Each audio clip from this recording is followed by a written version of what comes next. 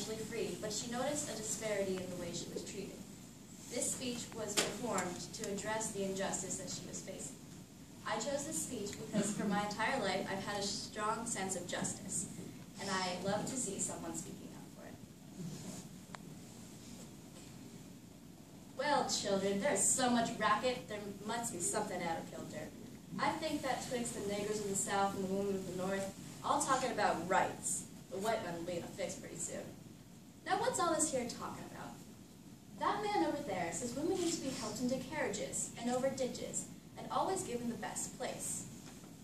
I ain't never helped into carriages or over mud-puddles, and I ain't never given the best place. And ain't I a woman? Look at me. Look at my arm. I have plowed and planted and gathered into barns, and no man could heed me. I could work as much and eat as much as a man, and if I could get it, and bear the lash as well. And ain't I a woman? I have borne 13 children, and seen most all sold off to slavery. And when I cried out with my mother's grief, none but Jesus heard me. And ain't I a woman? Now they're talking about this thing in the head. What's it called again? Intellect. That's it, honey. What's that got to do with anything? If my cup don't hold but a pint and yours holds a quart, wouldn't you be mean not to give me my half measures full?